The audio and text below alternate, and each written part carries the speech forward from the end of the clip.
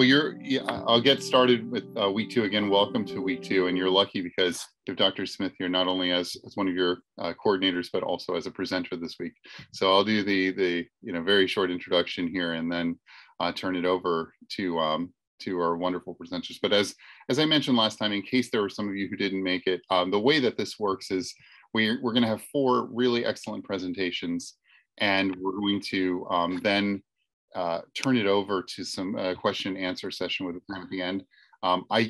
Unless the presenters want to do something differently, the way we did it last time was to have all the presenters go and then have the discussion all together at the end. And that way we can model what I mentioned last time about one of the purposes of this class is to think about interdisciplinarity. And we can really model that if we allow for questions to be answered by multiple professors coming from their own specific disciplinary backgrounds. So you're certainly welcome to raise any questions to start discussion, either asking, I'll be here monitoring the chat, so either asking me or reaching out generally to your peers and raising some issues or flagging something you'd like to talk about later through the chat. And then we'll have an open question and answer period at the end. If you'd like to note a question that you'd like to pose, but you're afraid you'll forget it later, you can throw it into the chat and I'll take note of it and we can raise it later, or you can just hold it till the end. Each presentation will be somewhere between 15 or 20 minutes. So we should basically have no more than an hour and 20 minutes max, and then we'll have the rest of the time reserved for question and answer. So don't worry, we'll have plenty of time to start a good discussion. Any questions before we jump in? Have you determined your order? Who's going first, presenters? I think it's Brittany, me, Tom, and Derrick from the flyer. Okay, then I'll hand it over, let you each of you introduce. We can definitely move around. Yeah, and brief introduction and of your background, and then we're excited to hear your presentations. Thanks, everyone. Thanks, Dr. Tyrrell. So I'm going to pull up my presentation then. So hello, everybody. Good morning or good afternoon, depending where you are. My name is Dr. Brittany Asaro, and I am a professor of Italian studies. So at USD, I teach all levels of Italian language. I teach Italian literature and history. Sometimes I teach in Italy. So you can scope out those opportunities once you kind of get going. And my research specialty is medieval and Renaissance literature. So I look at texts written in Italy between the 1300s and the 1500s. So I'm going to pause and say that I realize I may have already lost some of you who are thinking that what I have to say may have nothing to do with your fields of interest or your potential majors, and may have nothing to do with our topic for today, which is how you as students can build and restore communities. But what I hope to show you in the next 15 or 20 minutes is how this poem, Inferno, which was written 700 years ago by a man named Dante, well, it's not an instruction manual for solving our 21st century problems. But Dante's reflections on civic discord in 14th century Florence can help us to meditate upon similar issues in our own context in a meaningful way. So I'll start by saying that we in the Zoom room are not the first to connect Dante's vision of hell to contemporary civic issues. Take, for example, this quote: "I am here because I agree with Dante that the hottest places in hell are reserved for those who in a period of moral crisis maintain their neutrality." This is taken from a 1967 speech by Martin Luther King Jr. against the Vietnam War. Here's a similar quote. This one is taken from a press conference by Governor Gavin Newsom, given in response to the murder of George Floyd in 2020, calling for action against anti-Black racism. And the references to Dante are not limited to the speeches of public figures, as you can see in this Twitter post speaking out against racism and in support of the Black Lives Matter movement. So the thing is, this idea that the neutrals are in the hottest place in hell Dante never said it. Let me just get my slide going here. Here's what Professor Guy Reifer says, a Dante specialist at the University of Texas. This might be the place for me to stop, tear out my hair or what's left of it, and object. Dante never said those words. They imply that neutrality is the worst sin for Dante, but treachery is, and the punishment for that sin isn't fire, but ice. Now, as a Dante scholar myself, I get the frustration, but after a gratifying eye roll, what is my next move? What is our next move? And I'm going to suggest that with the time left together today, we get to work. So let's investigate what Dante actually said about neutrality, and let's read and find out who is in the so-called hottest place in hell. So first, some very brief background on Dante and his poem. Dante is born in 1265 in the city of Florence, Italy, although the country of Italy did not exist at the time.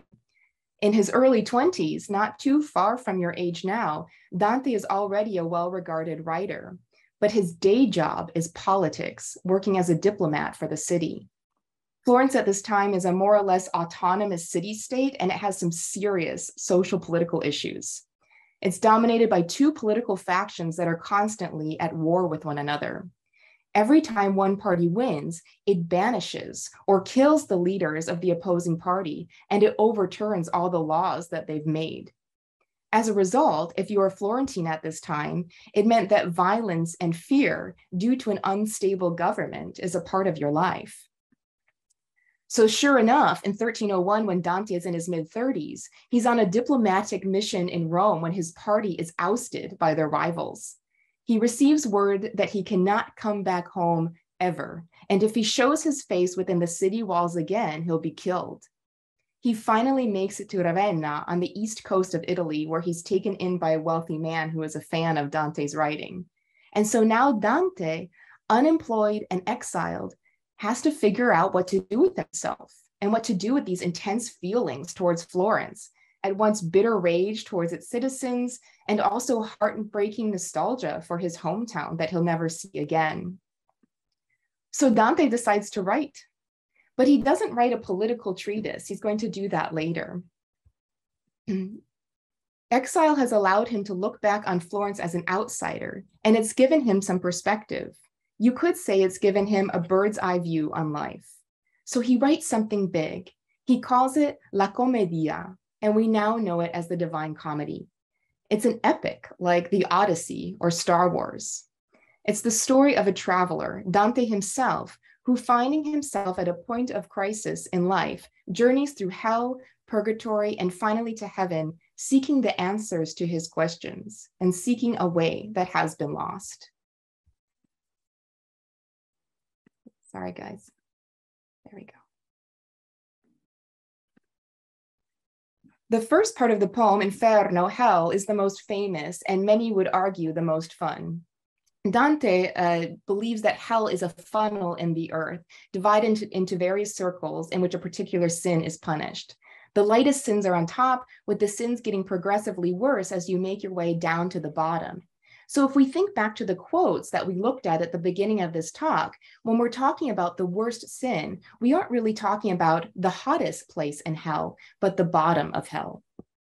Another interesting detail about Inferno, Dante's invention, is the notion of contrapasso. And there's no easy translation, but it can best be explained as the punishment fits the crime. That is, the punishment in each of the levels somehow reflects the sin that is being punished.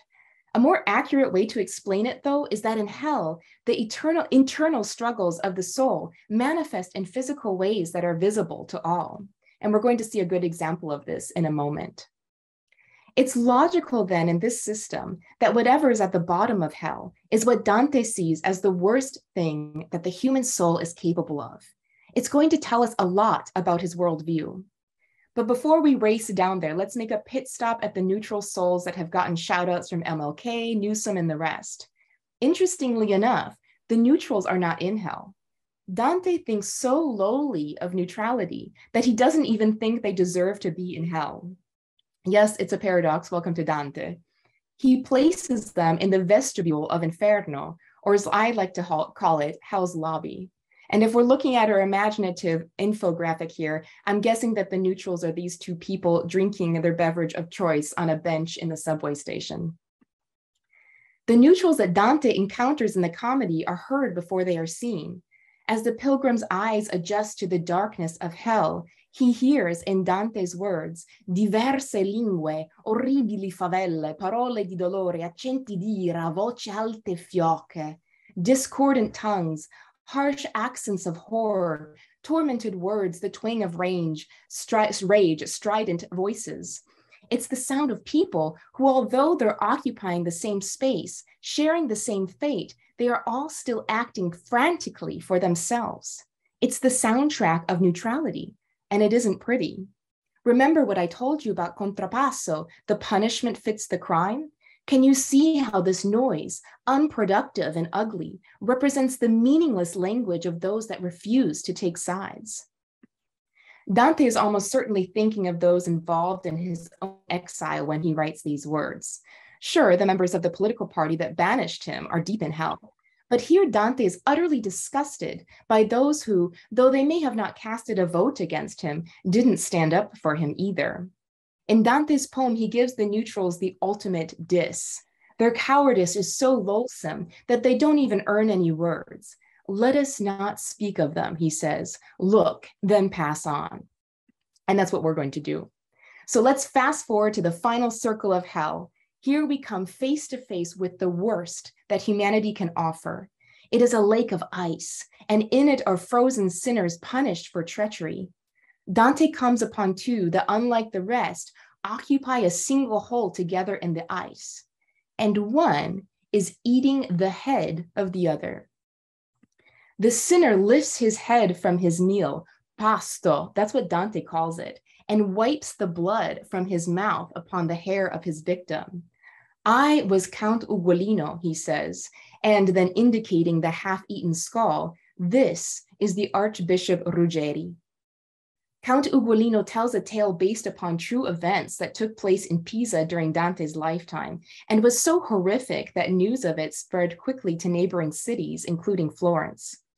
Ugolino was a government official in Pisa. He is in hell for political treachery because he betrayed his city by giving away some of their fortresses to their enemies. Ruggeri, the guy whose head Ugolino is eating, was Ugolino's ally. However, after Ugolino helps Ruggeri secure political power, Ruggeri betrays him.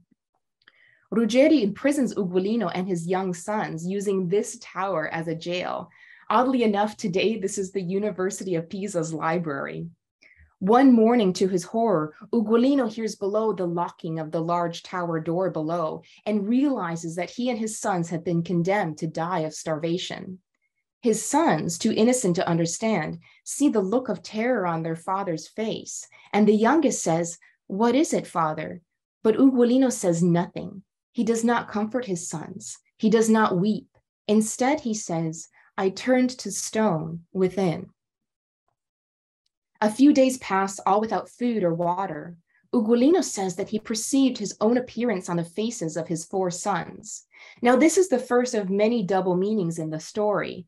He's saying that his 4 sons literally look like him. That is, he's talking about genetic resemblance, reminding us of his role as father.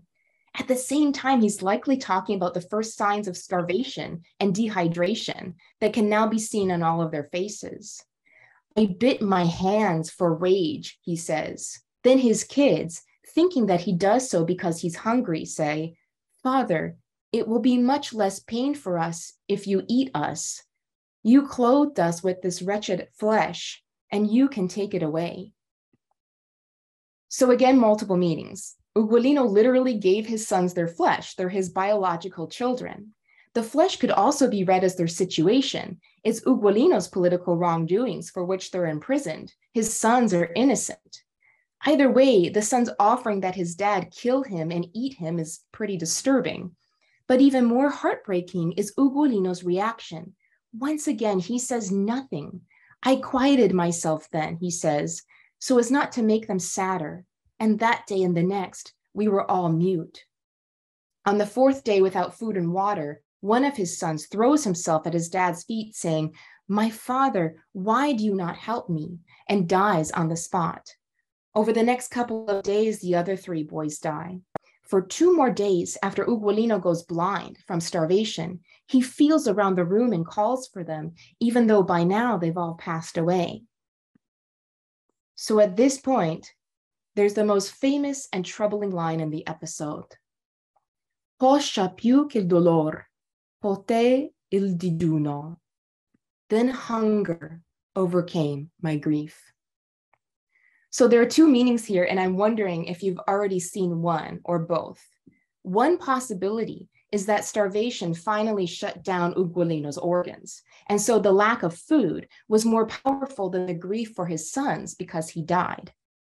The other, much more disturbing possibility is the one that's often depicted by artists. Ugolino's hunger overcame his grief. He ate his children. Now remember what I told you about contrapasso, and remember what Ugolino is doing in hell. He's eating someone's head. He's practicing cannibalism. Dante certainly wants us to consider the possibility that Ugolino ate his kids, but he purposely does not give us a clear answer. If we think about it, Dante seems to be saying that either way, Ugolino practiced cannibalism. Stay with me for just a moment. After his young kids repeatedly recognize Ugolino's pain and check in on him, what they are offering him is the comfort of facing pain together as a family, in a word, community. It's an offer that Ugolino repeatedly rejects by turning inward, choosing to focus his energies not on comforting his sons, but on his rage towards his enemy, Ruggeri. He misses the chance to reconcile with his kids, to comfort them as a parent should, even to accept their forgiveness. Instead, like we saw, he turns to stone inside. The Dante scholar John Frecciaro writes that in the episode of Ugolino, the alternatives are narrowed down to 2 in a man's relationship, and I would amend this to say humans' relationship with their fellow humans, communion or cannibalism. We see this in the parent-child relationship in Ugolino's tale, and because of the political nature of his story, we can certainly extend this to the relationship between citizens. Remember the ugly voices of the neutrals up in hell's lobby. They are all screaming over each other. Down here at the bottom of hell, the problem is the same, it's just magnified. When we refuse to build community with one another, when we live only for ourselves, we are essentially devouring one another. This is what treachery looks like for Dante, the worst thing that we as humans are capable of. Now for Dante, this is not the end of the story. Ugolino is in hell because he has lost hope. He's stuck in a mindset, just like he's stuck in ice. But Dante is going to continue out of hell. He's going to make it to heaven, which, no surprise, is basically a city where all of its inhabitants are in perfect communion with one another. Now, this may not seem so radical at first, since Dante is a Christian author, but remember what we know about him. This is a man whose life experience has taught him to lose faith in the possibility of civic harmony. He is deeply troubled by the infighting between people who are supposed to stand up for each other's rights. And yet, time and time again, he sees citizens turning against one another, blaming one another, killing one another. And yet he chooses to keep writing after he finishes Inferno. He will write down a vision of heaven where our communion with God is inseparable from our communion with each other. But let's float down to earth as Dante does at the end of the Divine Comedy. I want to leave you today with something more practical. So let's talk about you. Now you all know a little bit about Dante, maybe even a little more than the governor of California. So what are you going to do with this information? Let's return for a moment to Dr. Rafa, who we saw tearing out his hair at the beginning of this talk.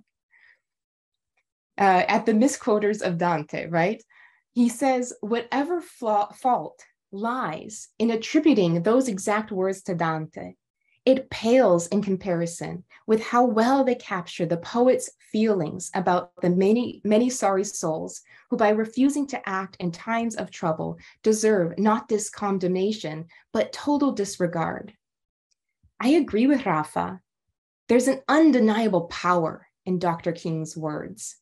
There's a subtle beauty that in a 21st century Twitter post, while calling for justice for all people, finds relevance in a 700-year poem. This power, this beauty would be missed if one chooses to use their knowledge of the text to scoff at a misquote. And so I'm going to end my slideshow for just a minute as I offer you a last thought. All of you who are going to go to an excellent university, you will wield a powerful tool. It's your education. And I urge you, as I think Dante would, to use this tool carefully. Education is privilege, and it can build up as well as break down. So as you progress in your studies, and as you continue on with your lives after USD, I challenge you to resist using education to assert a superiority over others. Dante has shown us the ugliness of being locked in a tower, and I imagine he would have felt the same about ivory towers if the expression had existed at the time. Instead, reject cannibalism. Use your education and the perspective that it offers to build community, to think more carefully and more deeply, and to interact more compassionately and justly with our fellow earthly citizens. So that's all I have for you for now. Thank you so much for your attention. Okay, I'm just gonna.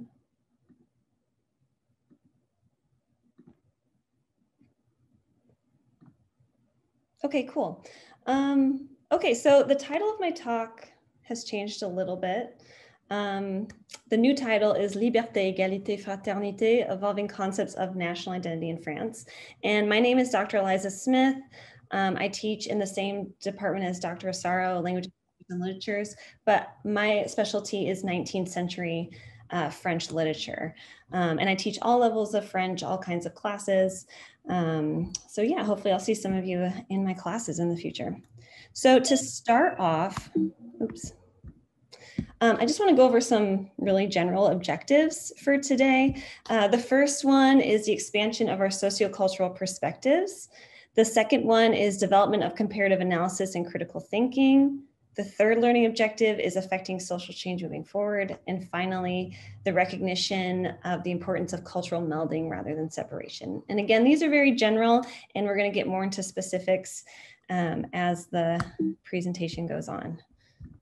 Okay, so before we sort of delve into the details of this, I want you all to do a silent mental exercise. So I want you to think of what defines you as a person. So what factors make up your identity?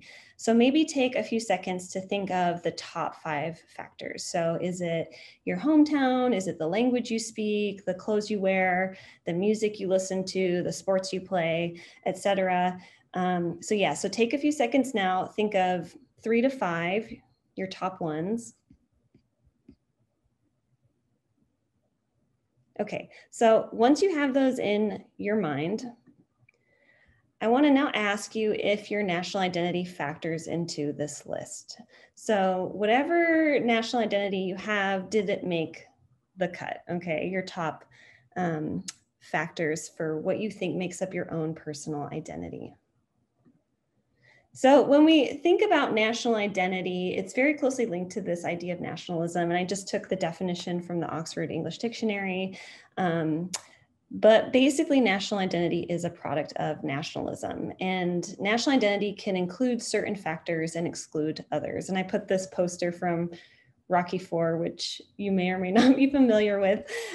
You guys might be way too young for this. But as you can see, you know, he's like draped in the American flag, and he just defeated the Russian opponent. And, you know, there's all kinds of propaganda wrapped up in that image. So before we delve into France in particular, just a few general questions about national identity. So the first question I have for you, do you think it's invented? Okay. And if it is invented, who invents this identity? Where does this come from? Another question I have for you is, which identities matter in this concept of national identity, okay? So it might include some, but exclude others, or certain factors, but exclude others. My third question is, what problems might it cause? So if we think, for example, of Nazi Germany, okay, so what did a German look like in Nazi Germany? blonde, blue-eyed, Christian. We have the mass extermination of Jews and other minorities, of resistance fighters, all of these things. So that's an extreme example, but that's one example. So genocide could be a problem. And then finally, how might national identity affect the sense of belonging of a person within a society? So we're going to get into just a little case study with France. And so my first question for you is, when you hear the term France or French, what images come to mind? So here I have the Eiffel Tower, but maybe you think of baguettes, or people on bicycles wearing berets, or people smoking in cafes, or Emily in Paris. So there's all kinds of stereotypical cliched images that come to mind when you hear France or French. And so we are actually going to go back in time. We're going to start with the American Revolution of 1777. So this was our separation from the British and our establishment of a democracy here. And the French played a really big role in that. They helped us, mobilize with our military and provided financial support. And so almost 10 years later, the French undergo their own revolution, okay? So partly inspired by what we did in the United States, establishing our own democracy here. So at this time in France, you have a monarchy. You have Louis XVI and his wife, Marie Antoinette. And there are a lot of problems in France at this time. So the king and queen are at Versailles with the royal court. They're totally cut off from the realities of Paris and what's going on with the general populace there. You have large amounts of debts that are plaguing the nation. You also have high taxes because of this debt. Okay, and so again, it's the general public that is taxed, not the aristocrats and the monarchy.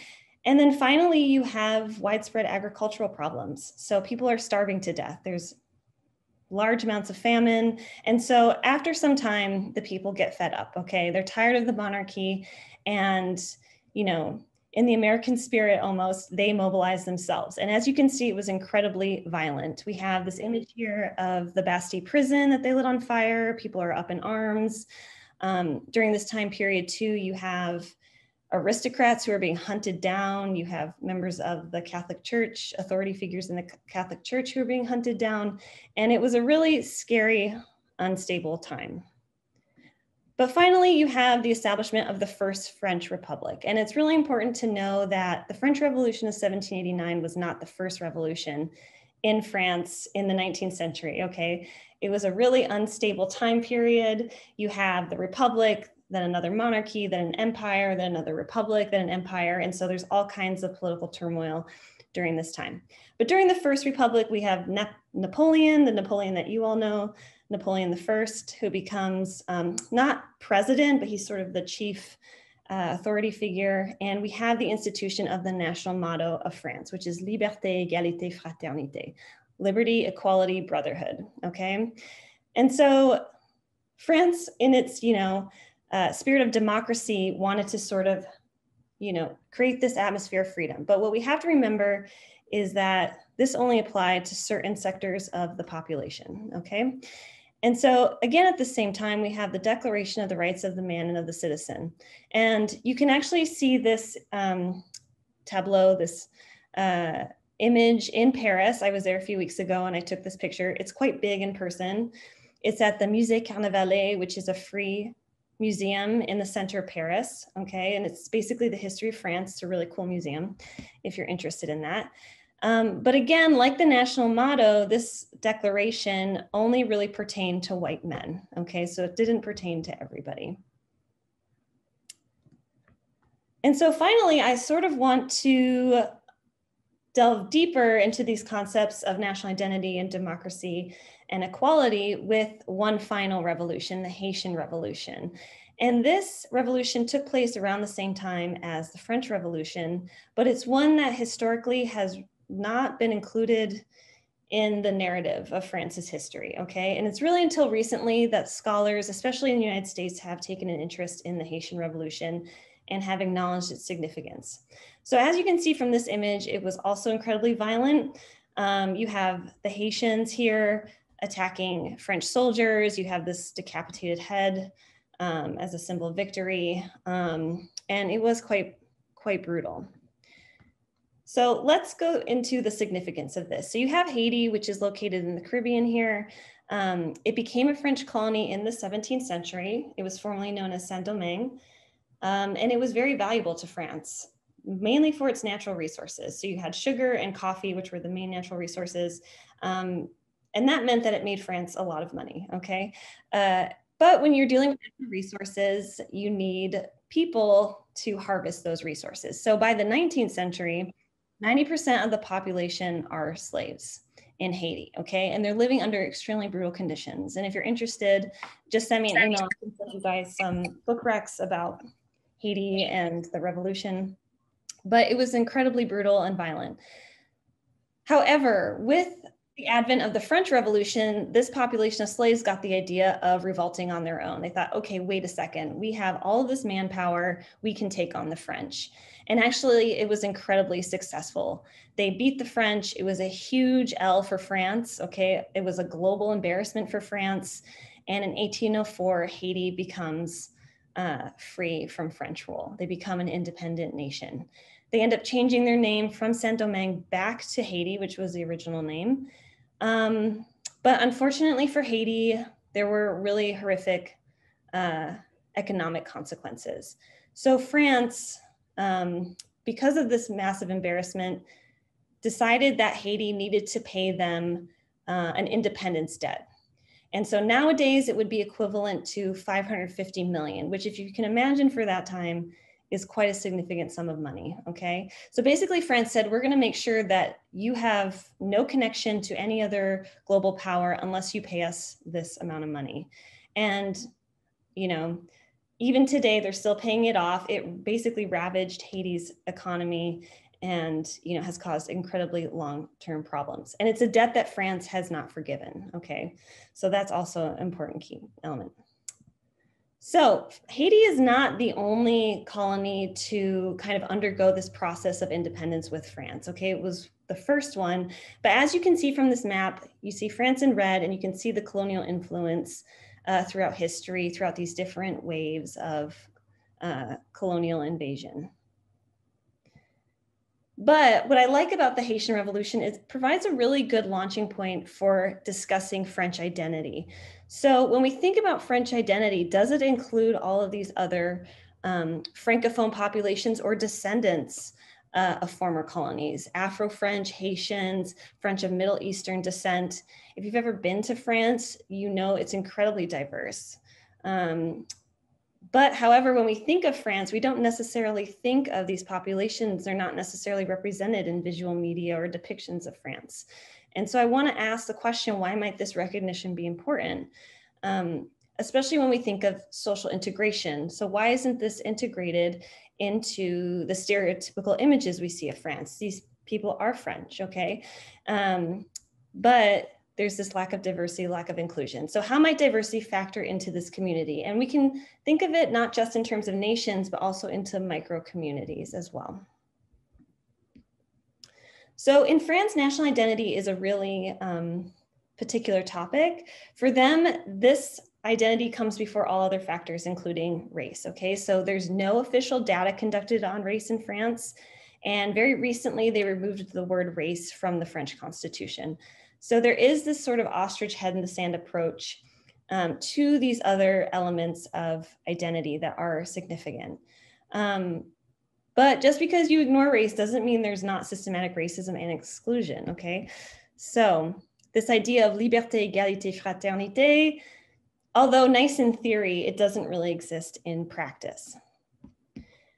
Today, we have many historians, especially in the United States, and one who came, she gave a talk last fall for one of my classes, is Dr. Robin Mitchell. So she's a historian here at CSU Channel Islands, and she wrote a book on Black women and French identity very recently.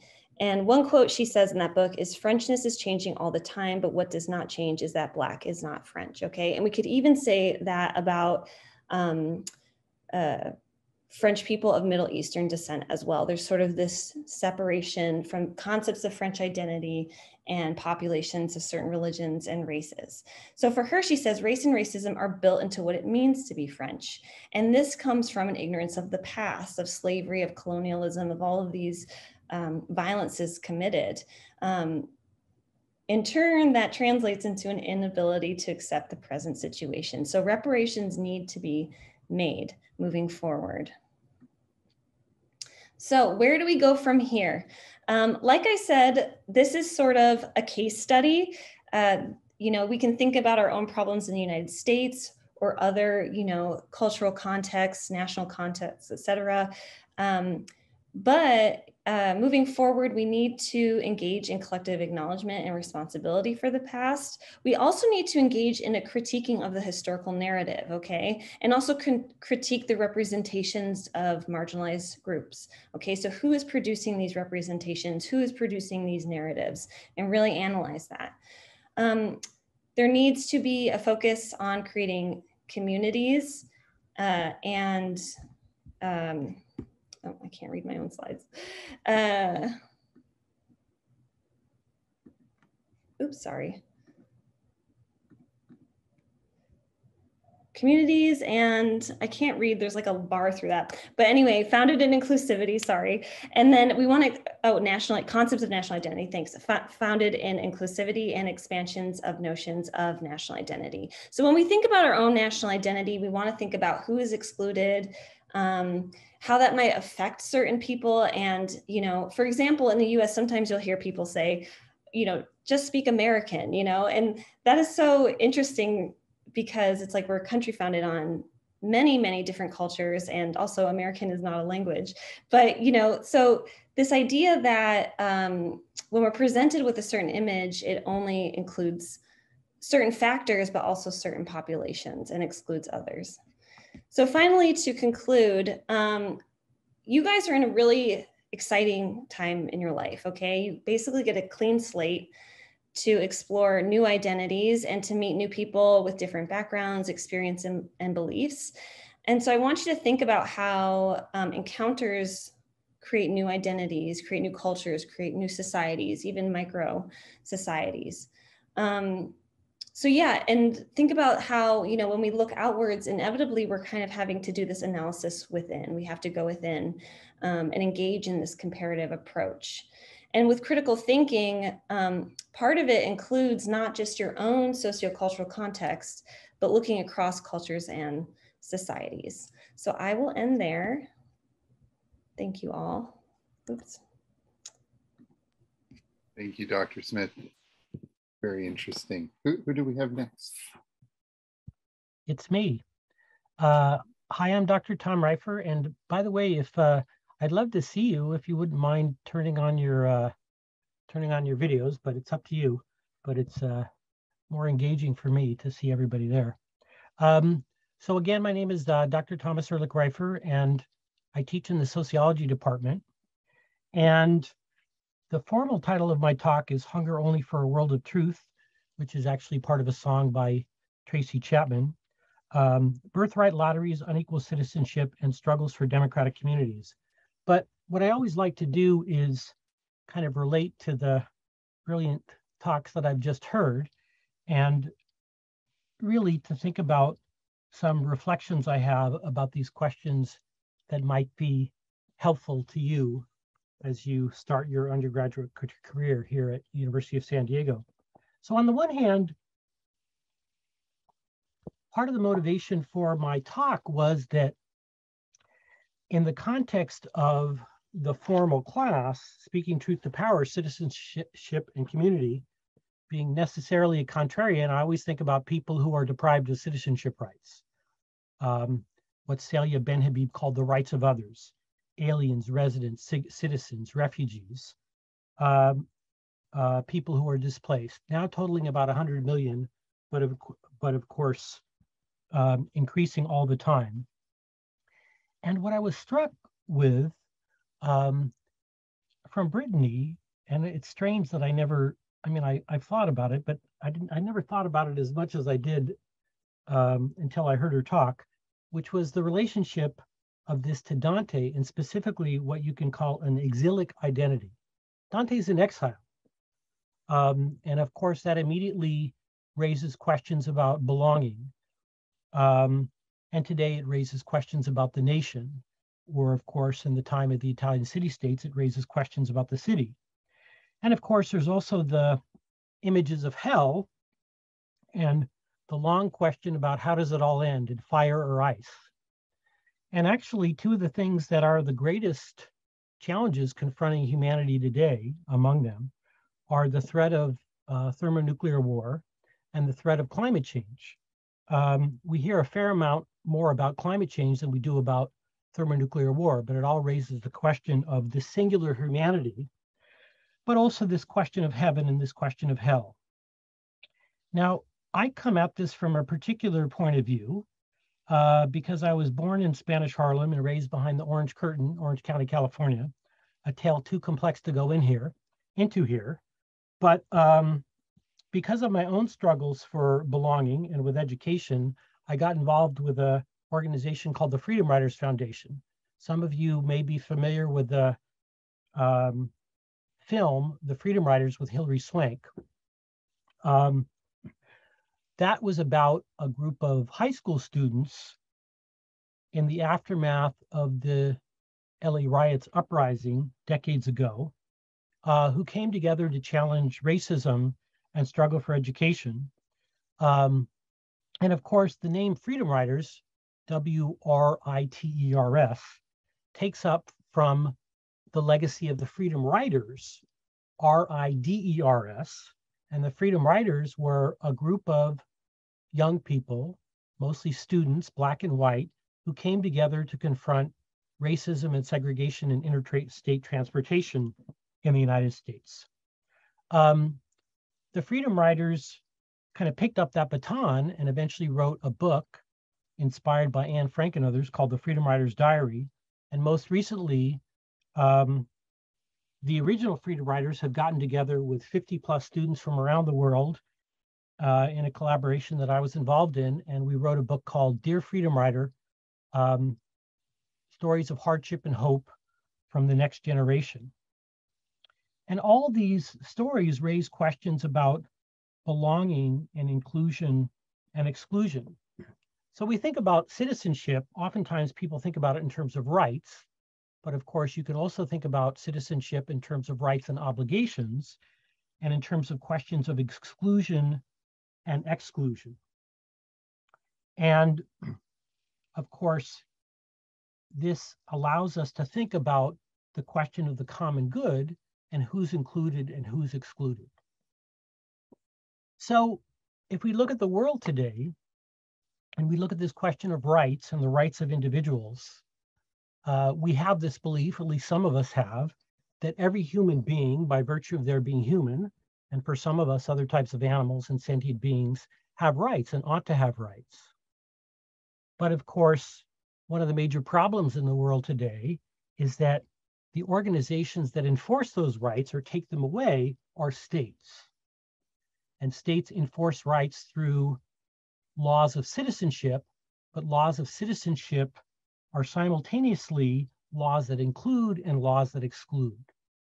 So for example, when we read the story about Patsy Takemoto Mink, who helped to usher in Title IX, in the reading that I asked you to do, one of the things it says is that being of Japanese descent, coming to Hawaii after US colonization, they were subject to, quote, racialized naturalization laws that designated them forever foreigners, aliens ineligible for citizenship. In other words, these are people living with an exilic identity. They're in exile, permanent exile. And in the United States, today, this has to do with what we call birthright citizenship, which is related to the birthright lottery. But where did we get birthright citizenship? Until the US Civil War, there was no national definition of citizenship.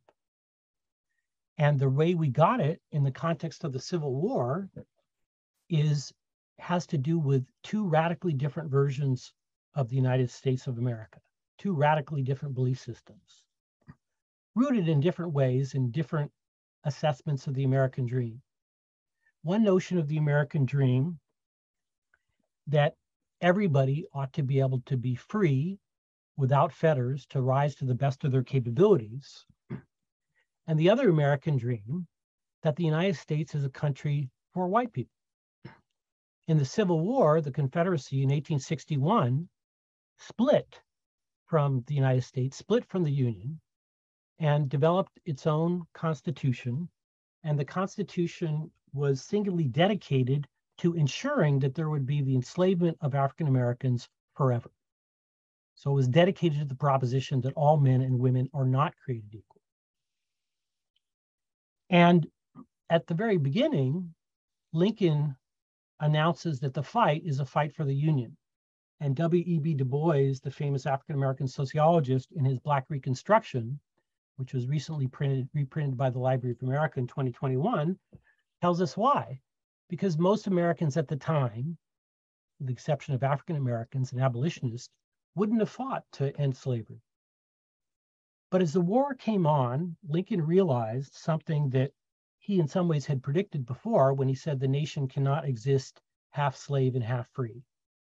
A moment came when Lincoln realized that unless he were to exercise the lever on the slave power and formulate the Emancipation Proclamation in a context where hundreds of thousands of African Americans were already fleeing on the ground floor to go to the Union, that there was no way that the war could be won.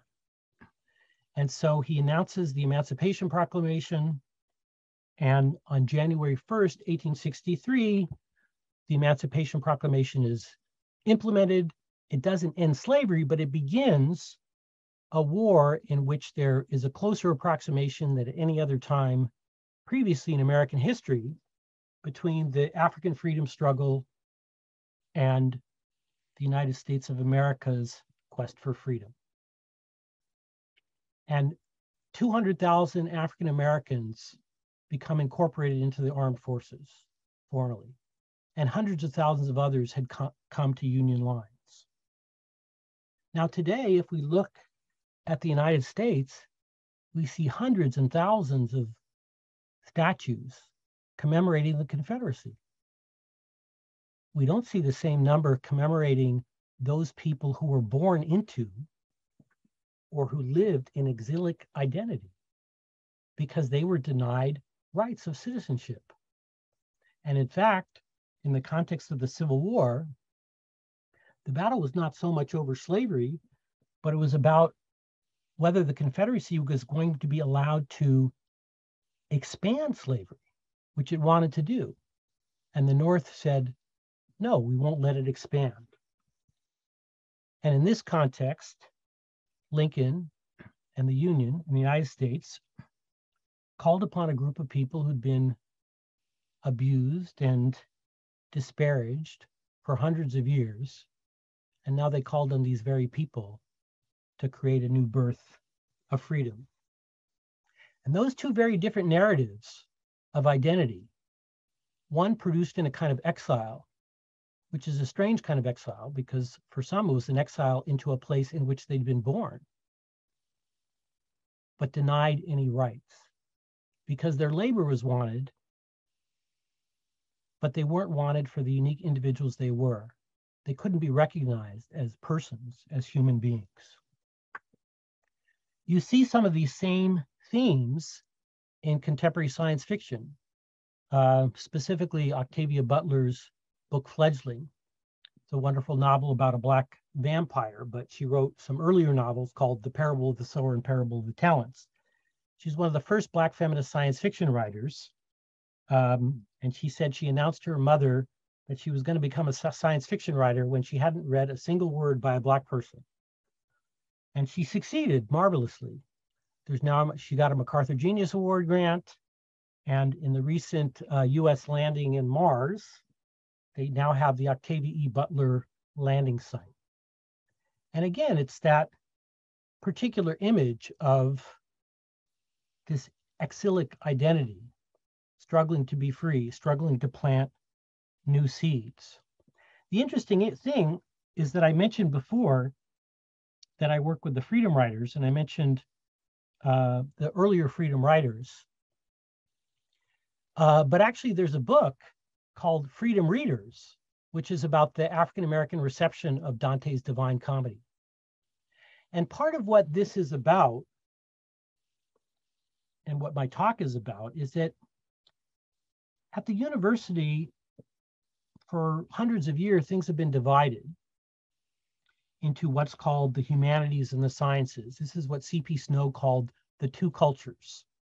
The humanities and the arts are seen as those elements of knowledge that where you can get at the question of the good and the question of the beautiful. But the question of the truth has been reserved for science. And this is actually a splitting, as my mentor, Emanuel Wallerstein, very famous sociologist and former president of the International Sociological Association, mentioned. This is a splitting of the old age search for the good, the true, and the beautiful. It's a kind of colonization or disruption of our knowledge. And it's very much tied into our inclusions and exclusions. So for example, Dr. Smith was talking about France and the French Revolution and who we remember and who we don't remember. And I was very struck by the 75th anniversary of the ending of the Pacific War after the Japanese, and you can date the Pacific War in different ways, but following the Japanese attack on Pearl Harbor on December 7th, 1941, December 7th being called the day that will live in infamy, and which actually incidentally is also Noam Chomsky's birthday and my niece's birthday, so it has a special remembrance for me. But they had a whole huge thing in the New York Times about the 75th anniversary of the ending of the Pacific War. And what I realized is that there was nothing in this account about Vietnam. Vietnam declared its independence for the second time on September 2nd, 1945. Now, the US war with Vietnam was the most destructive war after the Second World War. Millions of people killed, 58,000 Americans. And yet, as Gore Vidal says, in the United States of Amnesia, we don't remember anything that happened before Monday. We don't have any recognition of this year, which is considered the most important year in Vietnamese history, when they overthrew French colonialism, and then the French recolonized them, attempted to recolonize them, and failed. And then the United States came into that same role. Now, the theme of this class is speaking truth to power. So let me make a final connection here and then turn it over to our next speaker. This question of speaking truth to power is a little bit of an ambiguous one because those people who are in power don't necessarily care and they don't necessarily not know what's going on. But one of the things that Celia Benhabib neglects in her Rights of Others is how many people are on the move because specifically of wars, including wars of aggression. Wars of aggression are wars where one country invades another country that hasn't attacked it, like Russia just did, though in the context of this expansion of the NATO military alliance, which many people predicted would lead to disaster. And another example is the 2003 invasion of Iraq. Well, I happened on a strange occasion to be at the Central Intelligence Agency in 2004, where I met the person, Paul Pillar, who'd been asked to write the white paper justifying why the US had to invade Iraq. And basically, he wrote a white paper which said that the intelligence community had unanimity of belief that there were weapons of mass destruction, which he knew was false. And he said it was the worst thing he'd ever done, and he wished he wouldn't have done it. He said it was policy advocacy. But of course, that's not really the point, because if he wouldn't have done it, somebody else would have done it. But what I remember is my friend, Dan Ellsberg, who was a former Pentagon and State Department official, who released the top secret Pentagon Papers to protest the Vietnam War. He had been to Vietnam and he'd spent many years there with the State Department. But later on, he was talking to the then person who had headed the Senate Foreign Relations Committee during the Gulf of Tonkin resolution.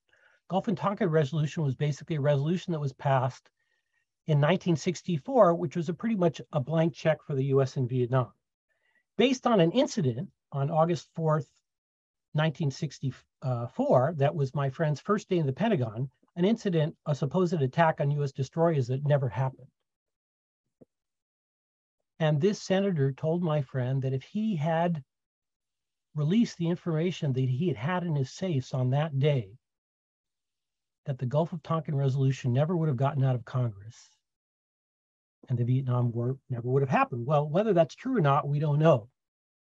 But later, my friend had gone to a conference of the War Resisters League, and he was listening to a young American who was talking about all the people who were going to jail to resist the draft, to resist being conscripted and fighting in an unjust war.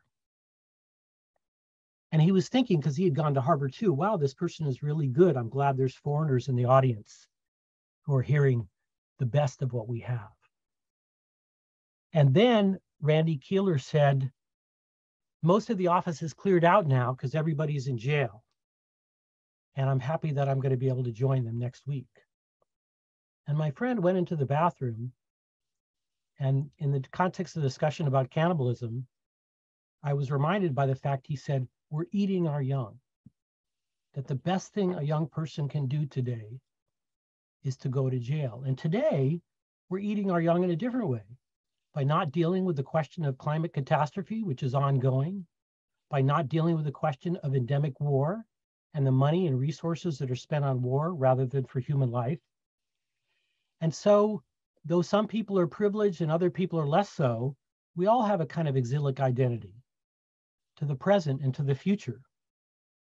But through study and through struggle, we can change that. We can make things better. We can create alternative communities, and we can create a better world for all. Thank you.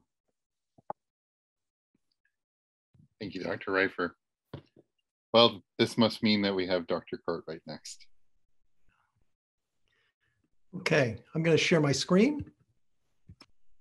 But first, I just want to say, what a humbling thing it is to come at the end of those talks. I mean, I'm always reminded of what a privilege it is to be at USD when I get to hear Andy and Eliza and Brittany and Tom speak. And I'll try to keep this snappy and keep your attention as we go. But I teach in the Department of Art, Architecture, and Art History, and I'm an art historian by training. And I think that's something different from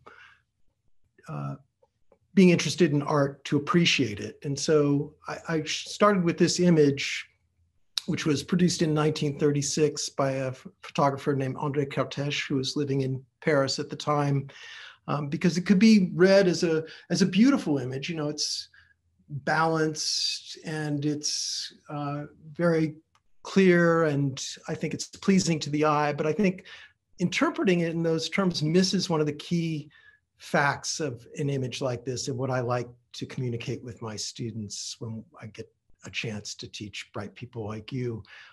That message, which maybe Eliza can read, but not everybody else can read, défense d'afficher, basically means no tagging, right? No graffiti here.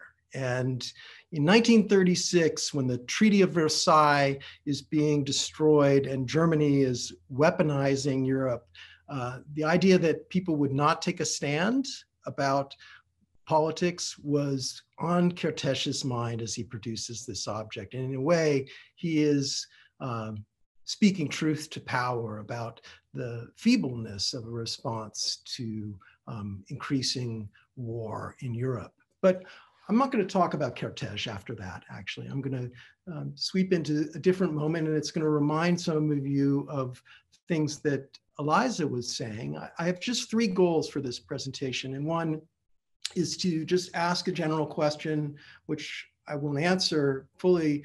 what's the relationship between art and truth-telling? We've just heard a bunch of presentations. They've all used images, and we've sort of relied on them to tell us the truth about certain things that were being asserted. But I guess I want to ask you all to be critical thinkers and understand that images can mean many things. In fact, the print that I'm showing you on the right was relabeled multiple times. If you do the reading for this week, you'll see reference to that. And I want to move to a case study, as Eliza did, using France as an example, and the great artist, great revolutionary artist, Jacques-Louis David, as an example of how we can see how images were made to mean multiple things. And then I just want to quickly conclude with some of the claims that I've heard my colleagues made, that it's a good moment for us to be thinking about these things, and art can develop change beyond looking beautiful on a wall. Art can make a difference in the world, and I'd like us to think about the ways in which artists have tried to change things for the better. So I'll start with this claim about truth, and for many people, truth is equal to realism. And maybe this idea goes back to antiquity, when Pliny remarks about how a great painter, Zeuxis, painted some grapes that were so realistic that birds tried to eat them, right? And that the truth value of that fresco was seen in the fact that it fooled the birds, it tricked their eyes. And this is a trope that returns throughout art history. I'm showing you a Renaissance painting on the right where a bird is eating painted grapes as well. And just to show you the currency of that idea that realism might be an equivalent to truth is something that maybe even we hold on to today. I think it goes forward into the Baroque period, and here I'm showing Michelangelo Merisi da Caravaggio. We know him as Caravaggio's great painting, The Incredulity of Thomas. So for Thomas, if you've read the Bible, Thomas encounters Christ after his resurrection, and people are surprised to see him. Thomas needs to prove to himself that it's really Christ. So here Caravaggio shows him inserting his finger. He's not just inserting his finger, he's probing that wound with the kind of physicality that's disturbing, right? And so realism for Caravaggio is almost a revolting confrontation with the truth.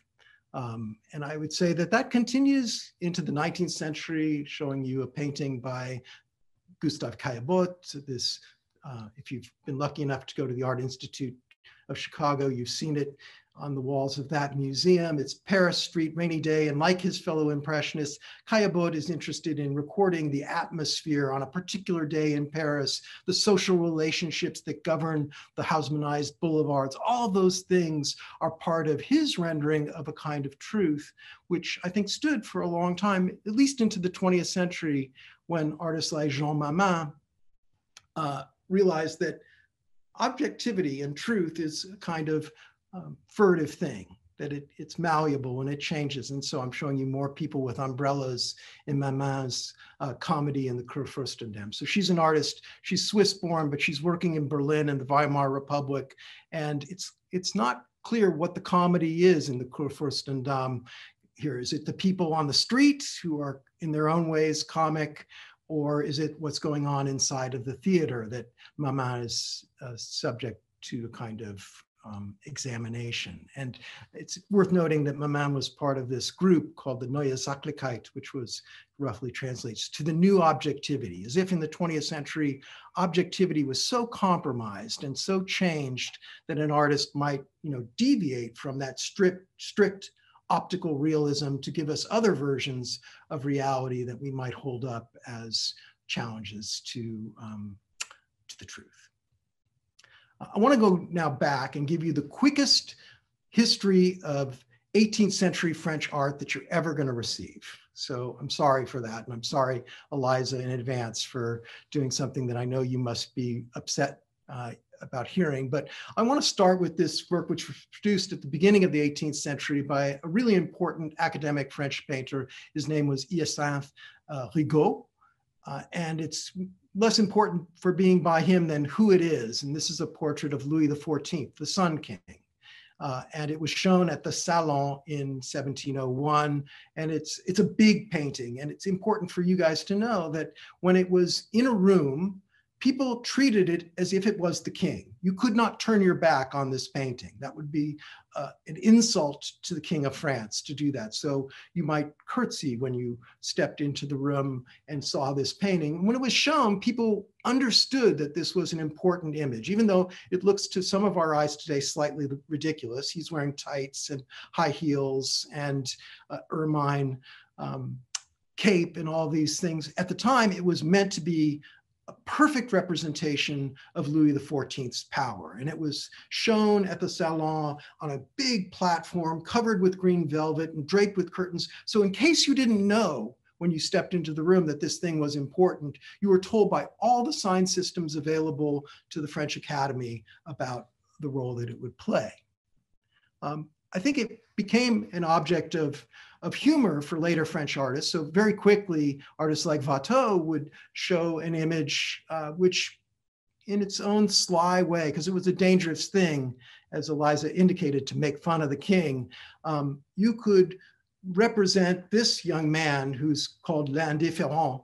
He doesn't give a shit, right? He's somebody who cares not at all about the world. L'indifférent is mocking the king by his posture, by his sort of grandiose gestures. And Watteau wants us to understand that something is happening in the way that figures are represented in art that communicates back to the power relationships that he was implicated in. He was, as a Rococo painter, obliged to satisfy the same aristocratic patrons that Rigaud had, but he's also catering to different needs within that fast-changing 18th century French public. And the space in which a lot of these debates were sort of sorted out was the Salon itself. So the Salon was a space within the Louvre, the Salon Carré, where every year the best French artists sent their works and they were put on display. And where your painting was put on display was a kind of direct reflection of how you were esteemed within the Academy at the time. So to be skied up in the upper corners of the room was a kind of slight to the artists, and those that were hung on the line or most visible and could be discussed most directly by the public that attended these events were judged to be significant in some ways. And so this is an interesting image to me because it shows a bunch of people like us standing around talking about art as if it was a very serious thing, and it was in this time period. And one of the paintings that's on the wall of this particular image, I just want to call it out for you, is the painting on the left. You can see it sort of center in the room in the Salon Carré. It's by Jacques-Louis David, this artist who I want to talk about at some length in this conversation. It's called the Oath of the Horatii, or the Orati. It was done in 1784 and put on display in 1785. And on the right, I'm showing you the man who painted it. It's a big painting, as you can judge from the engraving. It occupied a big piece of that Salon Carré real estate, and it was meant to communicate a message. So what's that message? It's actually a message that David, who was a history painter, goes back to look at the drama of Corneille, a tragedy called the Horaces, and it tells this story of these three brothers, the Orati, who are, in this image anyway, taking a pledge to fight to the death against their sworn enemies. And you see them pledging to their father, we're not coming back until we've conquered, just to complicate it, the people they're going to fight are the Curati, and the Curati are engaged to the Orati's sisters. So nobody's a winner in this, right? When the Curati and the Orati get together to fight, it's going to be a bloodbath and nobody is going to be untouched. And that's the message of David's painting, is that something bad is coming in France, and who is going to win? It's unclear. And people stood in front of this painting and debated its meaning. Is David saying that the French people should pledge to fight to overthrow the monarchy and understand that that will be painful and cause tremendous civil unrest? Or is he saying it's the duty of the French people to be loyal to their father, which is another interpretation you could give this work? So the truth of David's painting is ambiguous, but people debated it nonetheless. And David, this was not his last painting. He goes on, and I'm just showing you some details, and the hands in David's painting are always really important. You know, the loyalty of brothers, the commitment, the sorrow, all of that is articulated in this elaborate pantomime, which the neoclassical painter completely controls, and was one of the reasons why he was so admired. This is another painting done shortly after, actually in the year of the French Revolution. It's got this tremendous, long, cumbersome title, but I'll give it to you anyway. It's the lictors returning to Brutus the bodies of his dead sons. And what you see here is this official who learns that his children have been part of a plot to overthrow the Republic. He sentences them to death, and they're being carried back into his home because, after all, he is still their father. And his family is reacting with predictable horror to this situation, right? They're seeing the bodies being carried in. Brutus, who's in a kind of shadowy corner, is just coming to awareness with the fact that he's put his sons to death, and the realities of the strife of a political conflict literally come home to roost in a painting like this one. So David was not a neutral observer of the French Revolution. And as Eliza has already told you, that bloody conflict culminated not just in the overthrowing of the king, but in the beheading of the king, right? So this was the fate of the monarchy, was not just to be deposed, but to be obliterated, or at least the effort was to obliterate them. And we know that David participated fully in this. He was there, and I'm showing you on the left, the drawing he made of Marie Antoinette on the day that she was executed. So he's in the crowd, he's supporting this revolutionary furor, and he's a witness to it. And in some ways, these are maybe more truthful images than the ones he does for the Salon. On the left, I'm just showing you how a British cartoonist, James Gilray, responded to the French Revolution by showing the murdered, or the guillotined King of France and the blood of the murdered crying for vengeance. So this was imagery that was circulated throughout the world, and that these artists played a big role in determining public opinion about these fateful events. David was himself, as I said, a revolutionary figure. He was deeply involved in the movement to overthrow the monarchy, even though he had painted works that were praised by the monarch before him. He's there on the day that Marat, one of these Jacobin revolutionary journalists, is murdered in his bathtub. Marat had this horrible skin condition, which meant that he spent most of his days writing in a bathtub because he was so covered with sores. And in the drawing that I'm showing on the right, which was the source for the print I showed you at the beginning, David draws Marat on his deathbed. And when he shows Marat as a revolutionary martyr, he shows him like Christ. For David, Marat is a Christ-like figure, almost rising from his tomb, as many artists for hundreds of years had represented Christ before. For the revolutionary artist David, Marat and the revolutionists were a kind of new Christ-like figures that needed to be valorized. And in case you had any doubts about this, look at the way, with all this realism to the scene that David puts in this painting, he inscribes the work "A Marat," to Marat, by David in year 2 of the revolution. The French developed a new calendar. Now, you could say that David is something of an opportunist, because very shortly after the terror and the revolution sort of unwinds, he becomes closely allied with Napoleon, who, as you heard, first asserted himself as consul to the French state, and then later declared himself emperor of France. And David is there to valorize him. In fact, can't quite see him, but David is actually at Napoleon's coronation. It's an event where Napoleon crowns himself emperor, and in David's rendering of the scene, he's giving Josephine a crown too. But then he also propagandizes for Napoleon. So think back on that image I showed you by Rigaud of Louis XIV. This is a very different kind of French leader. He's not so full of pomp and arrogance. He's working late. If you look at the clock in the background, he's up late at night doing the duty of the French people. And David was fully on board with Napoleon's transition to chief executive of the French state.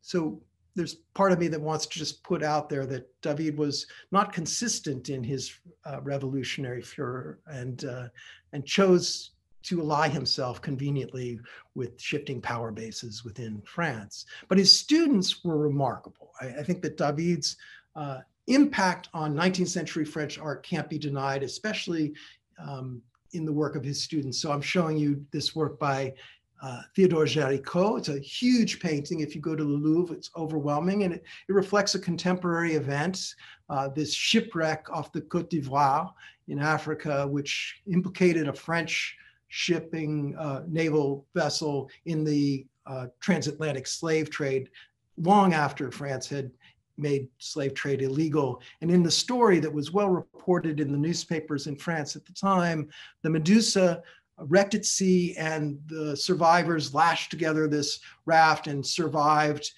for a long period of time at sea, probably by cannibalism, just to go back to some of the themes that Brittany brought back early. And what Géricault shows us is the moment at which this completely despondent group of survivors see a ship on the horizon and are signaling with the French flag for their rescue. So it's the moment in which all these contradictions come together. And it's not an accident that Géricault organizes this whole composition so it's pointed not towards us, but towards something that sort of denies our presence as spectators, even as it theatricalizes this historic event. And so it offers a different kind of truth than what David would have done even 20 years before. I want to say that this mode of speaking truth to power in France in the 19th century doesn't end with David, and it continues into some of the things that Eliza gestured toward, the restoration of the monarchy, and in this work by Daumier, which shows Louis Philippe, the restored king of France, as this giant pear, which I don't have time to explain it, but calling somebody a pear was another way of calling them an ass.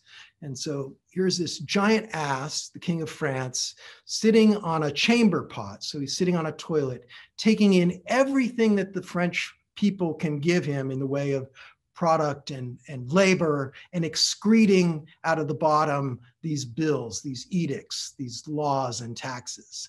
So Daumier goes to jail for producing this work of art. He's imprisoned and censored for making this work. But I would say that the origins of this kind of protest run through French culture from the revolutionary period, actually going way back to Watteau until this moment, and demonstrate the ways in which artists can cannily point out the truth, not without risk, but also with the goal of changing the present.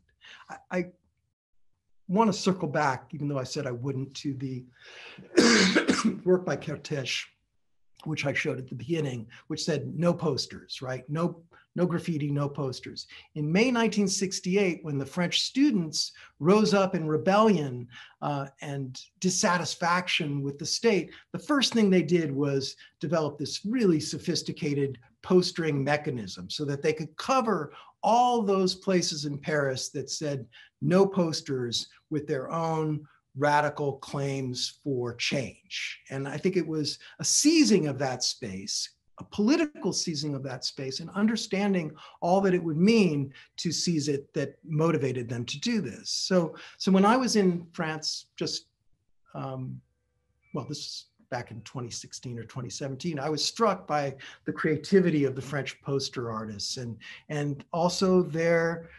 determination to communicate to a different audience. So it's not an accident, it seems to me, that when the French are postering in 2016, the year of the American election, they're addressing their speech, not in French, but in English, right? So she says, wake the fuck up.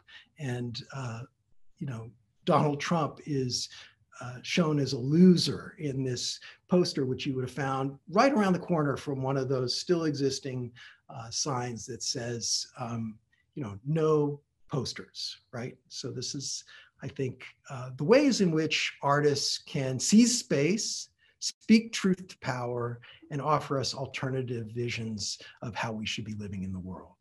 I'm just gonna end, I hope, with one more encouragement, since you're all going to be arriving on campus soon. I hope you'll take advantage of the galleries on campus, and especially a program that I think relates to some of the issues that I've tried to raise and this whole panel has tried to raise. We'll have a really extraordinary opportunity to look at the work of LaToya Ruby Frazier, who is an artist who has consistently spoken truth to power in this work that she's done, which has been about the water crisis in Flint. So Frazier is an artist who's lived in Flint, Michigan, and who has made her practice really for the last 7 or 8 years, documenting and trying to bring change to a really untenable situation. It's sort of unthinkable in an American city in the 21st century that people wouldn't have access to clean water. And so this is work that I think, even though we're not in Flint, it's worth spending time to look at. And I hope you'll take advantage of it when you come to campus. Can't wait to see you there. That's it. Wow. Thanks to all of our panelists. What a fascinating set of lectures. And last week we talked about how important it is to try to understand ideas from a variety of perspectives. And that's one of the reasons that we're doing this course, is to try to bring together experts from all different fields who can shed light on our central question of how can we speak truth to power in different ways.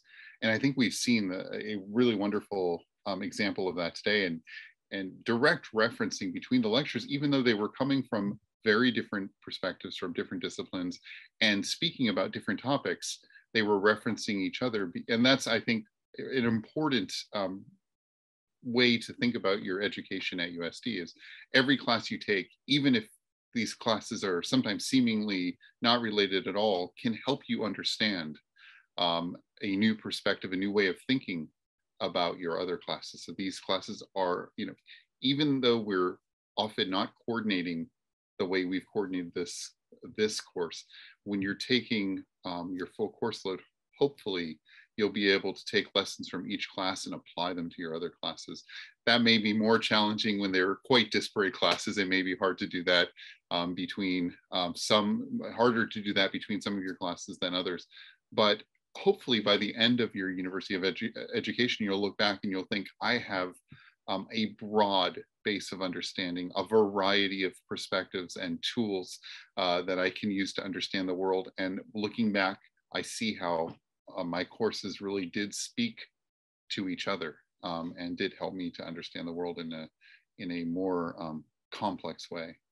So we have plenty of time for a nice discussion now. So I would really love to have some good questions, whether they're clarifying questions or you would just like to sort of raise a new question or add a comment or thought. So I'll open the floor to anyone now. Please just throw a hand up. You feel free to jot something into the chat if you're not able to speak up directly. I would certainly love that. But I want to point out that I mentioned this in the chat. Dr. Reifer mentioned Octavia Butler. One of our panelists will be talking specifically about Butler in an upcoming presentation. So we're going to continue to see this dialogue back and forth. So I would invite somebody to be brave and to offer our first question of the day or comment.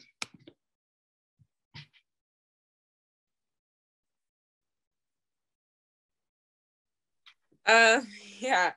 I don't really know, or I guess I'm not really understanding exactly what the question was, but it kind of just stuck out to me with Miss Brittany's presentation on Dante. Is that his name? Okay. And kind of the idea of cannibalism and how that gets turned into sin and how we can apply it to nowadays, especially in our social society, in our culture. And I thought that was just really interesting. So that's one of the things that I took away from today.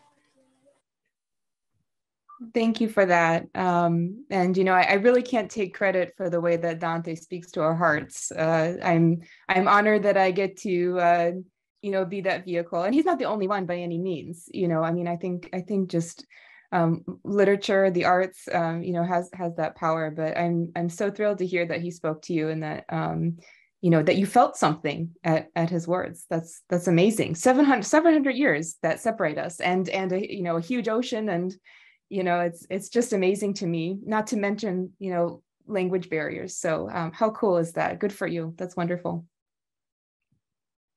Hila, yes. I was trying to figure out a way to word this properly, but also going back to Dante, I know in the presentation somebody mentioned that the way that his interpretation of how neutral people go are like reserved for like the hottest parts of hell, and how that was misinterpreted. So then what would he consider neutral people, like where would he consider neutral people to go in the afterlife? Yeah, that's a great question. So it's a paradox. That's why it is confusing, right? Because Dante thinks very, very lowly of neutrality. And as I mentioned, he thinks so lowly of it that he doesn't even give them a place in hell. So he puts them in what's called the vestibule, but it's like a lobby, like a waiting room of hell. And this is before limbo, by the way, that he actually treats the people in limbo in kind of a positive light, which I could get into during our discussion. We can talk more about that if you'd like. But so the neutrals don't even get to be in limbo, which is technically a part of hell. They're just kind of floating. It's like, and think about what I talked about, you know, contrapasso, kind of this manifestation of the inner problems coming out externally and visibly. So as these people didn't choose sides in their life, heaven and hell are not going to accept them. They're going to be not choosing sides, being forced not to choose sides in the afterlife. They don't even get a home. But it's interesting, I think, also that everyone in hell and everyone in the lobby of hell, so to speak, is just stuck in this mindset. And so they're repeating eternally what they've done in life, which is not listening to one another. And that's where you get all this shrieking. And the irony is that they're all together forever, and they will not recognize that. So thank you for that comment and that question. It makes us think a lot about, you know, what Dante is feeling by putting them in this very strange liminal space that is, by the way, his invention. You know, Christian dogma at the time does not have that space. Dante created it. You know, it's interesting. There's a lot of research on why it's so hard to take serious action on climate change. And one of the reasons given is the perception of neutrality, that most people don't talk about it. They don't say much. And so everybody believes that nobody cares. You know that there are the really gung-ho people who are activists, and you know that there are the deniers. But it seems like most people are in this neutral middle where they're just not worried about it. But that turns out to not be true. So a lot of survey data suggests that lots of people are worried about it, but they are so convinced that they're alone or in the minority and that it would be unpleasant or rude to bring it up, that they just keep quiet. And so it's not even that they're technically neutral, but they give off the sense that they're neutral to everyone else, that they don't care, that it doesn't matter to them. And so it's a real challenge, because these same surveys say, do you care? Are you worried? And it turns out lots of people have a fair amount of anxiety, and that's growing as we see these heat waves and fires and so on. But then in the same survey, if they ask, do you think your neighbors care? Do you think your family members care, even people you know well, your friends? They say, no, I don't think so. So it's a real troubling thing. And I think that might be why Dante sees neutrality as it's so much worse to not care, not talk about something sometimes, than to even be on, you know, the ends of the spectrum, caring deeply about it or totally dismissing it. That middle is very, very damning in some cases. Excellent. There was a question I saw in the chat from who was it? Somebody asked specifically about Ugumino from Alyssa. So I don't know if you want to address that while we're talking about this. Dr. Asaro. Oh, yes, sorry, I'm just finding it. Yes, thank you for that question. So Ugolino is in the, not the hottest place in hell like we saw, but in the bottom of hell. So the first examples I gave you were just to address where the neutrals actually are, which is in this lobby that certain, we saw, political figures mostly said, the neutrals are in the hottest place in hell, and instead they're not in hell. And so then we looked at Ugolino, who actually is at the bottom of hell, and he's at the bottom of hell for political treachery. But I mean, I asked my students, if you have to choose between having your head eaten and eating someone else's head, it's Ugolino's political treachery, and then Ruggeri, who is the person that betrayed Ugolino. I mean, I don't know what kind of choice that even is. They're both bad, basically. And I will say, and I don't want to take up too much time, I want to give the floor to you, but when this isn't the end of the story in hell, right? Dante will meet Satan at the very end. It's completely anticlimactic. Satan's like not even scary. And Dante does that on purpose, right? He wants to take power away from him. So really what we're seeing with Ugolino is the most disturbing thing in the entire Divine Comedy. Wonderful. Paris, you have a question. Yeah, hi. I had a question for Miss Asaro as well. What do you think Dante would think about people who seem to be neutral, but go on questioning? As somebody who I'm really interested in philosophy, and it's becoming more and more apparent that a lot of life does not have black and white answers, but is more in the middle, based on experience. So what do you think Dante would say about that? Thank you for your question. And I will say that in the philosophy department, I think I'm allowed to say this, that there's a Dante course being taught, because I think it's on the books already. So be on the lookout for that. My colleague in philosophy, Professor Nevitt. And what I will say just very briefly is that I think Dante does firmly believe that there is a right way and a wrong way. And in fact, he begins the comedy saying, nel mezzo del cammin di nostra vita mi trovai una selva oscura, la dritta via era smarrita. The right way was lost. And I always tell my students, but that means he thinks there's one right way for him, right? So I would say that the power then goes back to you, right? As readers, as students, finding the nuances in Dante's worldview that he himself did not see, right? He sees these, black and white were the terms you said, so these kind of straightforward answers to life's questions. But then you as readers, with your background, your experiences, and your perspectives, through also your education as well as your experiences, are bringing those subtleties into the interpretation. So I guess, without sounding too cheesy, keep reading, keep investigating. And for the next 4 years, you're going to have some really good guides to help you do that. You'll do plenty of reading, don't worry. Yeah, not to worry. Kyle, yes. I thought it was really cool that at the end of Dante's book, he kind of left a lot of stuff up to interpretation and left a lot of questions unanswered. So kind of to avoid neutrality among readers, I kind of let them think on their own and not just stick with the pack or stick in between, kind of create their own ideas. Yeah, thank you. He definitely leaves it up to the reader, and he ends saying that words fail him. He cannot describe his experience. So he does give that back to the reader. Absolutely. Jacob, yes. This has been said a few times, and I also said it in the chat myself as well. But yeah, the point he's making, it's not something that's usually thought about, at least not in modern day, because usually we're all thinking about the supposed wrongs that we see someone else doing. But we don't usually think about how harmful just being neutral and not doing anything can be too. And yeah, it's a really good point when people are just not doing anything, not contributing, and not doing anything to help or to help this or even affect the situation at all, it's just as bad, if not worse. So that's a really good point that he makes. Since we're quoting old music, I'll put Rush out there. If you choose not to decide, you still have made a choice. It's absolutely true. Neutrality is, it's there's something false about that sense, like you're not taking sides. Oftentimes by not doing anything at all, you have taken side. You've allowed the powers that be to continue on, and you've decided against change, right? So, if we need to do something like react to injustices or react to climate change, it requires action. Simply doing nothing is making a choice to continue on with the status quo. Katerina, yes. I have a question for Professor Asaro.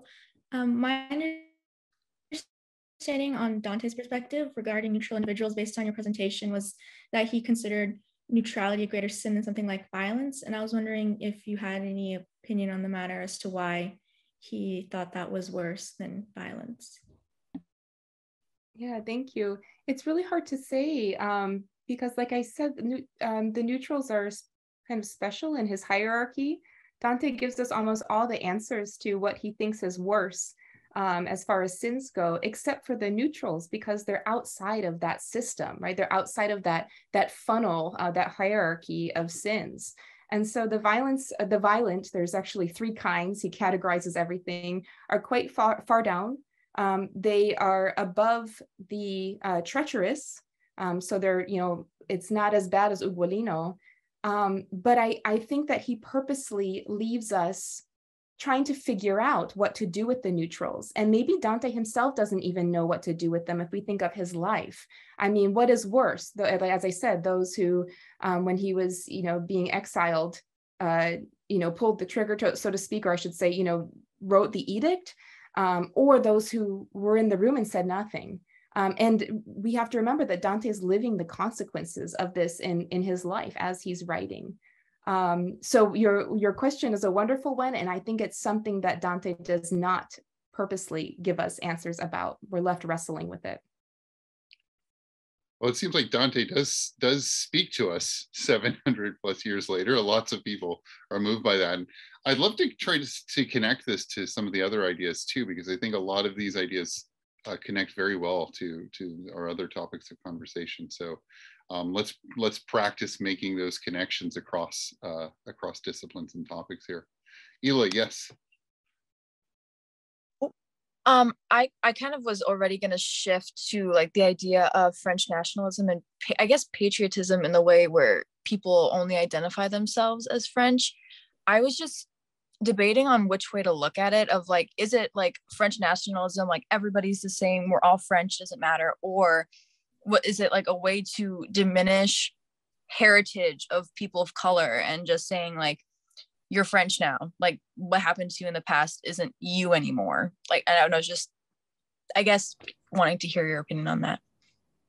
That's a really good question. So I think part of the issue with this is that in this sort of like blanket statement of liberty, equality, brotherhood, that's the idea, right? Like everyone is French no matter what, this sort of blanket statement. However, in reality, you have, because of decolonialization, it started with Haiti and then all these other countries who fought for independence, you also have later on these huge influxes of immigration, right? But nowadays you have French people born in France who, have descendants from Africa. They're not, they weren't born in Africa. They weren't born in Haiti necessarily, or like a Middle Eastern French region, but they are of a different race. They're not that Eurocentric, what they call Français de souche, which is a really pejorative expression, and it basically means like French from the root. Okay, so you have to think like with us, with the United States, we were sort of founded on this melting pot of different people, whereas with Europe, it's a totally different story. So this massive change that happened in a very short period of time has led to a lot of social problems. Okay, so you might be judged by the color of your skin, even if you are French. You might be asked by authorities to show your papers on the street. And it's happened to American colleagues of mine who are Black, where a French policeman will approach them and ask for papers, but then they realize they're American and it's a totally different tone of the conversation. So it's incredibly complex. And there's a lot of work to be done there, just like here in the United States. But I think the idea, you know, in the French mentality is, oh, we're all French, there's no problems here. Whereas in the reality of things, they're ignoring certain aspects of their own history and own violence, and also other aspects of people's identities that are very important. Just one more example before I pass to another question is religion in France. So recently they banned all religious garb or religious identifiers in France. And that's mainly a way to prevent Muslims from practicing in France, okay, to sort of democratize everybody. However, it doesn't really pertain to Christians, okay? So if you wear a cross in school, you're not going to be kicked out of school, whereas if you wear a hijab or something like that, it's going to be problematic. So there are these disparities, even though they'd like to say there isn't. That's a great question. Thank you. Part of the related issue that comes up is this notion, very problematic, that equality is the eradication of difference. So even the melting pot analogy, which is very, as Adorno, Theodore Adorno, the critical theorist philosopher, talks about, it's kind of an industrial capitalist analogy. You know, we're all going to boil in the melting pot. Although Toni Morrison in the new film on her said, you know, well, we were the pot, you know. But actually Adorno in his Minima Moralia, a set of reflections, talks about universality in the reconciliation of differences and the right to be different without fear. So one of the things you see in the world today, which is very similar to the rise of fascism after World War I, is this homogenizing nationalism. We all have to be the same, and we have to eradicate this notion of difference. This is very much a theme that comes up in Octavia Butler's 2005 book, Fledgling. And I don't want to give the plot away because it's too good, but it has to do with this notion that we are different, we're not them. And in fact, for a long time in the United States, there's been this notion that things are going to turn because of what they call demography is destiny. And people don't seem to remember that if you look at Eastern Europe before World War II, very multicultural societies, by the end of the war, to a large extent, they weren't, because people had been murdered systematically. So this idea that things are all going to get better because we're different, it really, it's this very problematic notion that doesn't deal concretely with how can we recognize the diversity and uniqueness of every individual person, and not to have this fixation on the sameness, that we're all the same. Sure, we're all human, right? But there's nothing great about everybody being the same as everybody else. But contemporary nationalism really focuses on that as somehow the solution to our problems. Absolutely, and I see Rosemarie's comment in the chat too, connecting this idea of neutrality to throughout these talks. The idea that, you know, when justice calls us to step up, of course we're giving up safety, but if there's nothing safe about kind of standing aside either, because that means that you're sort of just allowing you know, whatever the status quo is to continue. So I absolutely agree, these are all connected. And I think there is a connection between the sort of eradication of difference there as well, because I think one of the goals of eradication of difference is to kind of get rid of dissent, right? To sort of appeal to everyone sort of being joining the side of the powerful. It does sort of cut out a lot of opportunity for healthy dissent. Mahina, yes. And did I pronounce that right? Yeah, it's Mahina. Can you hear me? Yes. Okay. So this kind of is going back to Dr. Smith's presentation about like different identities in France. I guess I could kind of apply that to where I'm from, because I'm from Hawaii, and a lot of people nickname it as the melting pot, because there's either Hawaiians here, Filipino, Chinese, there's a bunch of nationalities in one small island. And technically, we weren't even supposed to be part of the US until we got overthrown. So I guess what I'm kind of trying to say is that a lot of people who are Hawaiian and are actually from Hawaii, we are always kind of told like Hawaiians need to stick together, right? But then at the same time, we're kind of hypocrites, because you're not really Hawaiian if you don't speak Olelo Hawaii, or you're not really Hawaiian if you don't eat poi, or you're not really Hawaiian if you don't know the history behind Hawaii. So it's kind of weird because at the same time, we're really like proud to be Hawaiian, but at the same time, we're like, oh, but are you really Hawaiian? So it's kind of like confusing because a lot of the time you can feel a stranger in your own community. But I guess what we're kind of like trying to build on is restoring that community and still like trying to teach people like what community is all about. So it's kind of confusing, but it's definitely something. So well, we could certainly connect this to the history of Haiti too. Colonialism creates complex identities, and since part of that history is based on violence, it is hard to say let's create a community when we know that this society is built on inequalities. It's built on that colonial history. So it creates complex identities, and it's sometimes hard to overcome that history of violence and colonialism. Yeah, for sure. And Hawaii is clearly all about a colonial history and waves of immigration in a complex society. Absolutely. Just quickly, I put something in the chat about a very interesting article the New York Times had in Hawaii. Hawaii had a very strong interracial working class movement in the 1930s, developed a very strong trade union movement. Although if you look at the New York Times article, see, once again, you see the limits of diversity because it talks about how diverse Hawaii is, and it doesn't say anything about anti-Black racism. So a lot of times you'll find that even in the context of very strong support for diversity, there's one group that's kind of left out of it, and that's something we have to overcome. Toni Morrison's Paradise is really about that in a kind of reverse, interesting way, which takes on American history. All right, we only have a few minutes left, so I want to get to as many questions as we can. Devin, please go ahead. Hi, this is a question for Mr. Cartwright. You said something when you were talking about the pose of the painting mocking the Louis XIV portrait. And you said something about like how is a statement of our power or some sort of realism.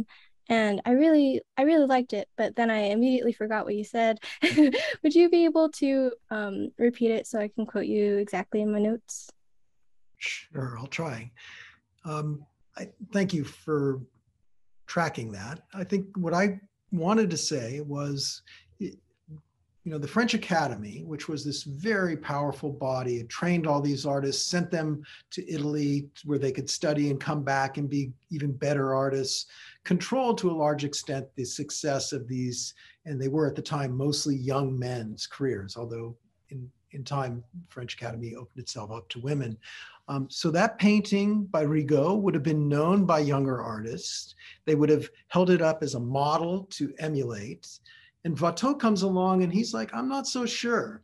I'm not so sure I'm into this whole ancien regime power thing. And I'm going to make not a big painting. I'm going to make a little painting which relies on that, but I'm going to treat that person totally differently. So l'indifférent, even the name of it is somebody who doesn't care, as opposed to somebody around whom the world revolved, right? The king was the most important political figure, according to Rigaud, that could exist. And Watteau totally turns that on its head, but he needs you and me to understand that he's relying on the same model. In order to subvert that world, he wants to say, I can take the pose and all the glory of the Sun King and turn it into something that's frivolous, which for a lot of people, Rococo art was the elevation of frivolity to its highest level. So that's the point I tried to make, and I'm not sure I've made it any clearer for you. Alina, yes, please go ahead. Hello. So going back to Professor Smith's lecture on nationalism, as a Middle Eastern myself, I see friends and family that are like from Palestine and Lebanon heavily identifying with like a French national identity, which also circles back to the melting pot analogy and how problematic it is, and how like a better analogy, like Isla, I think her name is Isla Zala said in the chat, a better analogy is like a fruit salad, where like there's different ideologies being essential to having a diverse national identity and creating like micro communities. Yeah, I think that kind of goes back to the problems of social integration. And, you see that I can't speak to other nations, but in France in particular, the lack of job mobility, for example, or the kind of gatekeeping that happens in certain professions. France is, as you know, Dr. Cartwright just said, it's founded on this elitism, you know, so they want, you know, the, you know, old white men to stay and continue the traditions. Even now with the Académie Française, there still isn't a ton of diversity in different institutions, like the Panthéon, where they, the big tomb where they put the greats of France. They just interned Josephine Baker, the first Black woman. But what's interesting about that is she was American, she wasn't French. So the fruit salad analogy is more appropriate. I think I agree that there is this sort of like division and separation. There isn't this true integration, and that's what we ultimately want to work towards by changing these narratives and the representations moving forward. So thank you for that comment. We started a couple of minutes late, so I'm happy to take the final two questions. Olivia, I know you had your hand up.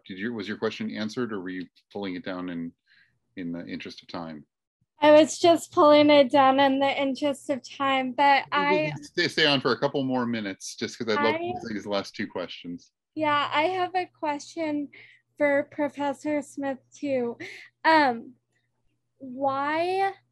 So in school we talked about the French Revolution, and I learned about that. I did not know about Haiti and what went on with the Haitian revolt, the slave revolt.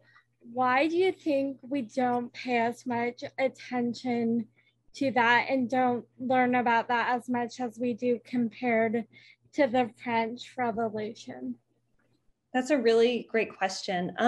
So I will say, even for me, when I did my master's and PhD in French literature, never touched it, none of my professors ever mentioned the Haitian Revolution. So it's something that is really, really recent. In the last 5 to 7 years, people have been writing a lot about. And I think part of it is sort of the colonial imbalance that still exists today, even though, you know, we have decolonization, that dynamic is still there. I know, I can't remember which African country it was, but it was a former colony of France, and France wanted to test at the beginning of COVID its vaccines there. And I remember the prime minister, whoever was in power, made a statement, and I'll try to find it online. And, you know, if you want to see it, you can just email me, but basically said, like, no, this is just a continuation of the colonial mentality. So I think, you know, it's partly propaganda, and it's the ignorance we've had of certain histories and certain peoples, and a focus on other ones. But it is a very complex issue. Maybe someone else, maybe Tom wants to speak on this a little bit too. So I just finished a co-authored book called The American Dream and Dreams Deferred, a dialectical fairy tale. And one of the people we cite is a guy by the name of David Frisby, who studies the French philosopher, actually not French, sorry, German Jewish, but he spent a lot of time in France, Walter Benjamin, who talked about the need for a dialectical theory of forgetting. So part of the meta-narrative of European universalism and democracy is predicated on the erasure through anti-Black racism of other histories. So it would complicate the story of the French Revolution and the Declaration of Rights of Man to know that Saint-Domingue was a French colony. In fact, Simon Schama, in his book called Citizen, never even mentions Haiti. Former slaves from Haiti went to the French National Assembly and got the National Assembly to outlaw slavery and make those people in the former colony citizens. Now, they did this partly because they were battling the British and they were battling the Spanish. But that's a tale in which not only is Saint-Domingue Haiti there, but in which they're actors and they have their own historical agency.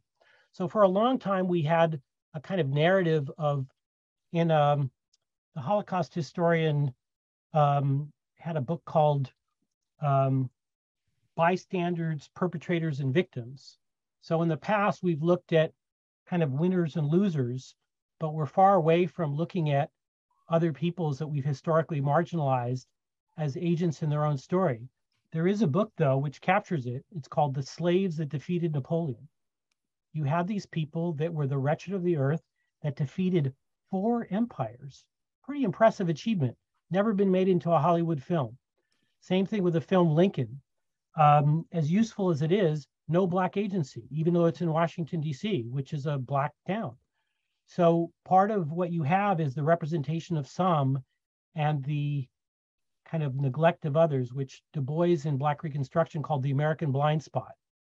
And even the person who invented the American dream, the notion of it, James Russell Adams, talked about, well, we could only have this dream with one eye closed.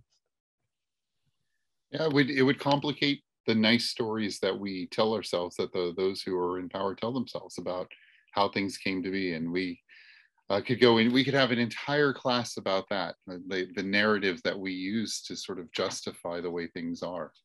I think that's a great place to leave things for today, and then a great place to pick them back up in your discussion sections this week. So I know there were more questions, and I'm sure there are more questions that are brewing. Please raise those in your discussion sections. I'm sure you'll have wonderful discussions. Thanks again to our panelists for really, really great lectures. And thank you all for your participation. And I'll see you next week. Take care. Thank you. Thank you. Thank you. Thank you. Bye-bye.